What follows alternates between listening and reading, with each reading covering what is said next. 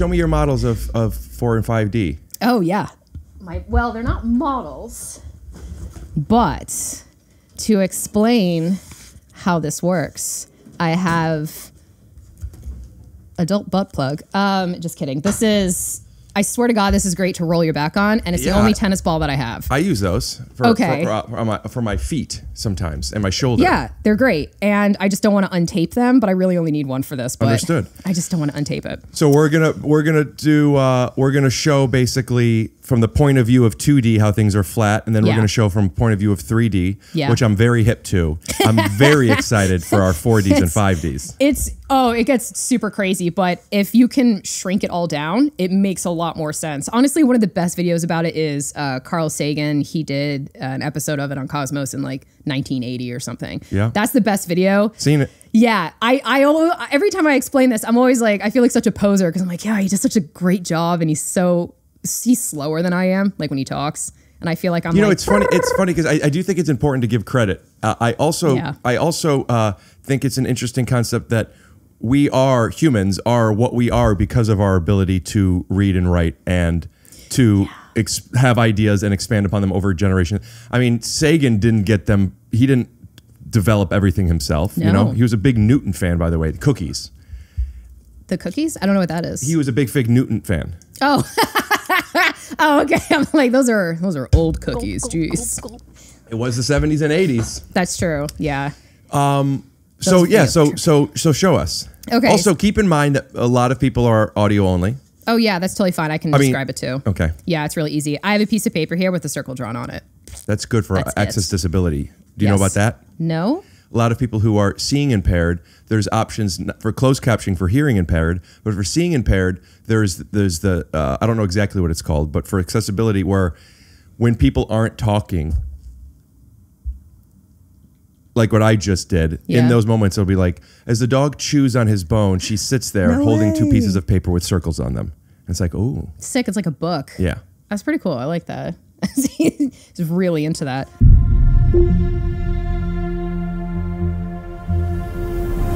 So I have a piece of paper here with one circle drawn on it. We're going to move that to the side for now. So this is a 2D world, right? And the idea is to imagine that... the camera too, are we seeing it? Yeah, there we go. So this is a 2D world. So we're imagining, eventually we're going to imagine like this is us in our world. So the thing with dimensions is one dimension is one line, point A to point B, one dimension, length. That's it, right? And then you have well, imagine if this was a square, right? Then you have length and height, 2 dimensions, right? And then you have 3 dimensions, length, height, and width, like your Rubik's Cube, right? It can keep going, right? But generally, most students, we don't teach past that because unless you go to school for it, like you don't need to know that.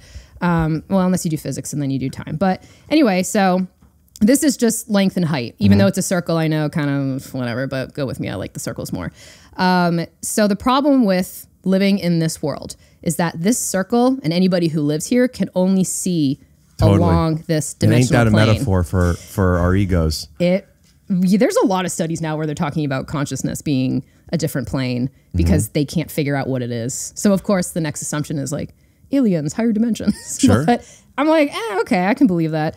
So as you go up in dimensions, so this is just length and height, right? If you have a ball, now we're getting bigger. It's taking up more space because it has more dimensions. We have a thickness now. There's a width, right? So the idea is as you keep going up and up and up, but what's up? What's the fourth? Right. Because I always thought it was, when people talk about this, fourth is time. That's what physics like to say, but in the math world, we say the spatial dimension. So like Speak to me from terms of the movie Interstellar. In Interstellar, they use time as the 4th dimension, and then the 5th dimension is the spatial dimension. It's so stupid because in math we would say that's the 4th spatial dimension. It's that's like where very a lot of people confusing. don't realize this, but there's there's a lot of beef, like comedy. Yes. You think of a lot of people from the outside, it's comedy, but there's the improv people and the stand-up people, and they're always like, stand-up sucks, improv sucks. Really? No. Well, yeah. Oh. People like, I can't go to an improv show, and then people are like, well, you haven't gone to a good one. But also in the science world, that's how it is. The physicists and mathematicians have a lot of beef over the 4th and 5th dimensions. Yeah, because it's mostly, we don't have it with each other. It's how it's communicated. Who are you in the math world, right? I understand mathematicians more than I'm going to understand like the physics perception of things. So because there wasn't enough women in physics. Isn't that interesting? That was my original reason. Yeah. Because I forget what the first class was, but I walked in, it was just like all white dudes. And I was kind of like, oh God. Sign me up. I was like, yeah, I don't know if this is the party I signed up for, but okay. I mean, it was pretty toxic. Well, listen, I don't want to get into the toxic of Earth. I want to talk about the toxic of out of Earth a bit. Yeah. But fourth and fifth, explain to me spatial. Yeah, so the spatial is the length, width, height, like just spatial stuff you can touch, physical things that we can see and interact with. Theoretically, it can go up. That's what a tesseract is. A tesseract is a fourth dimensional spatial object. From Thor. Yeah, I mean, actually, what they did in that movie was pretty clever because whoever had it could like travel around. And so if we were pretending, like again, we have to like move around a bit. If this was our third dimensional world and we had like a 3D object, every time I lift off of here, it looks like, right to them, it looks like, oh, they're gone, they disappeared. Right. But I didn't. I just moved. So you could like move super fast. You know, you've seen the example where they fold it in half and they punch a hole through it. Yeah. So the idea is basically that if you can access a higher dimension, you can go anywhere you want in the lower dimensions. So I want I mean, I don't even know because there's so many things. Maybe we cut to some of your clips. If not, though, before I bury the lead, what's the name of what's your social account for people to follow? Then I need to change. It's modern day Eratosthenes. You need to change because no one knows how to spell it? Well, when I first came up with the page, I was just looking for 50 people who I could talk to. And then I was like, fuck, here I am. Yeah. So I try to just really emphasize my name's Ashley Christine. And hopefully that makes it easier. But Eratosthenes, he's a real person who existed during the Alexandria Library heyday. He ran it for a while. He was a mathematician, a philosopher, a musician. He was everything. Do you know who Mark Poole is? Mark Poole? Yeah. He's a Magic the Gathering artist who drew the Library of Alexandria card. Oh, okay. You don't play Magic? No. See, isn't it interesting? To the outside, nerds are nerds, but when you zoom in, I like comic books, and you know how to build spaceships, right? I don't know how to build them, but maybe I could like crunch the math out. But I have a question for you that there was always a curiosity to me, and I thought if I ever had Neil deGrasse on, shorthand, of course. Oh, you don't like him? Oh no, I like him. I just don't think he'd like me very much. I don't think he likes people.